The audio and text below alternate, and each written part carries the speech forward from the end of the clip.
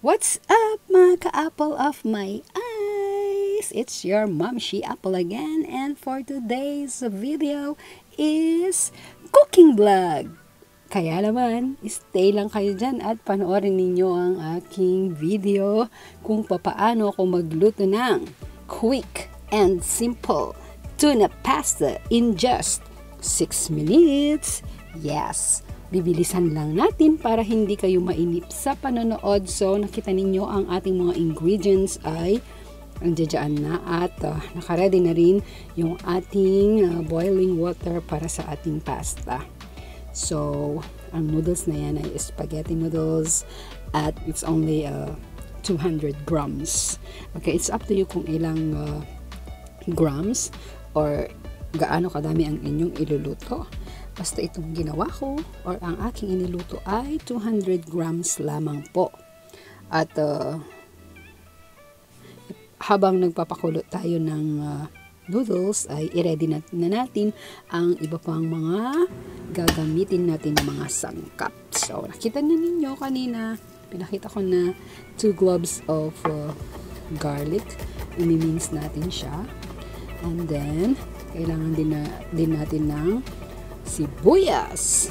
So, parang nauuntian ako dyan sa 1/4, kaya dinagdagan ko pa rin yan ng 1/4. So, I used 1/2 white onions. At after yung onions ay maghihiwa din tayo ng slice na kamatis or tomato. Ginawa ko rin yan 2 piraso guys, kaya pagpasensyahan nyo na kung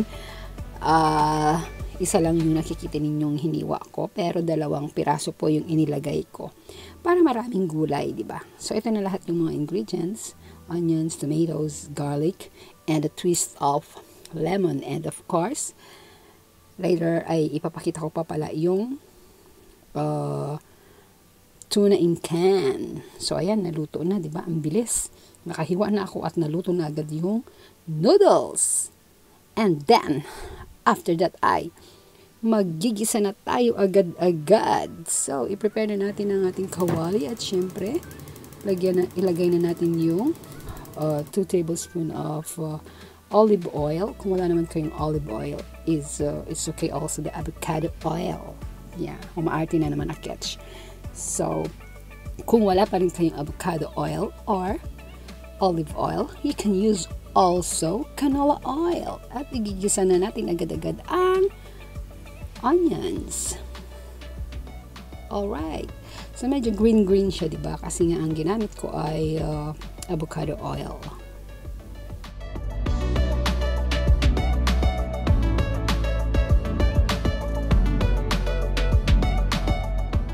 Next naman ay ilagay na natin agad-agad yung minced garlic at hintayin natin magkulay brown or golden brown yung garlic at maluto ng mabuti yung sibuyas. And then after that ay ilalagay na natin agad-agad yung kamatis. Yes, igigisa lang natin siyang maputi at pag naigisa na natin maputi ay isusunod na natin yung tuna in can. Yep, tuna in can.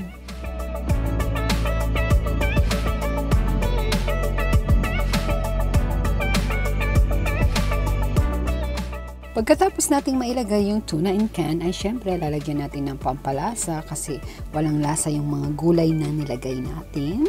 Kaya maglalagay tayo ng asin at black pepper, ground black pepper I mean. Or kung meron naman kayong black pepper powder, it's okay. Basta kailangan ay mayroon siyang pampalasa na pepper. Black pepper, ground black pepper. And then, ilalagay na natin yung lemon para mawala yung lansa ng tuna.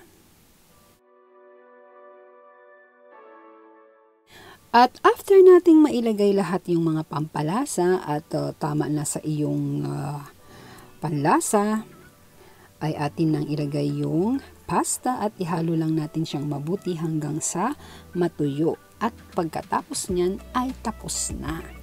So, sa mga nanonood po dyan ng mga bago at nagustuhan mo ang aking cooking vlog today, please give me a huge thumbs up.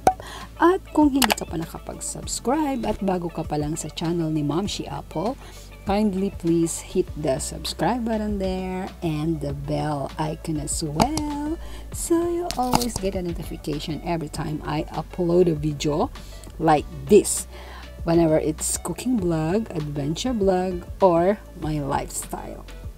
Thank you so much guys for watching. I appreciate you all guys, and God bless you all. I love you all. See you soon in my next vlog. Mama.